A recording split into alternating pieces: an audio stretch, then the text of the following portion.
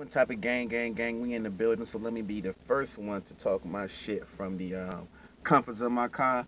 Don't forget to like and or subscribe. We got this channel growing, whole lot of gang shit. So, BoxingEgo responds back on this live chat last night, live video chat. He says that you know, it's been videos being made, people sending him links on his Twitter about him being biased and shit like that. He pretty much read my video's complete title on his live stream.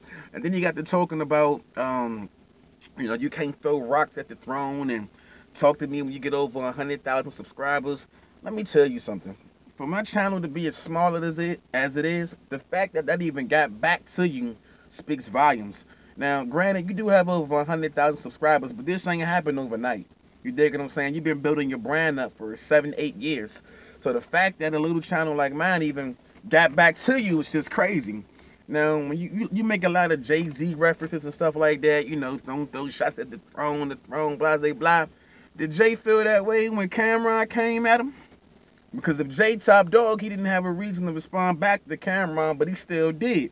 Because at the end of the day, the streets is watching, the streets is listening, you know what I'm saying? And if you got your ear to the streets, then of course, regardless of how small my channel is, you're going to want to bite back. You got to bite back. You dig what I'm saying? But this isn't a BoxingEgo diss. This is more so for the subscribers. You got a lot of subscribers, bro.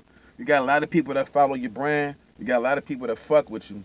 To call your subscribers out their name, to call them stupid, to call them motherfuckers, to call them, you know, whatever you want to call them. You know what I'm saying? I'm not going to say you ever say the N-word, but to zip them up and get this faggot out of here. First of all, you know, these are the same people who help build your brand up.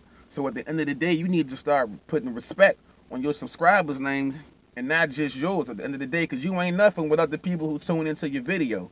You dig what I'm saying? Respect your subscribers. Don't forget where you came from. They the ones who help build your brand, bro. Don't let this money and all this other shit get you, you know, get you big-headed and get you thinking you can just say whatever you want on your channel. Because he even mentioned himself, he noticing over the past week, he's been getting a lot of dislikes. I wonder why. And it's not even because I got people out here saying, you know, disliking your videos and nothing like that. It's just people are paying attention, bro. And in this game, you got to have respect, bro. You know what I'm saying? So I appreciate everything you've done for the sport. You know what I'm saying? I can never take that away from you. I'm a BoxingEgo fan, but at the end of the day, I got to call you on your bullshit, bro. Respect your subscribers, man. You know what I mean?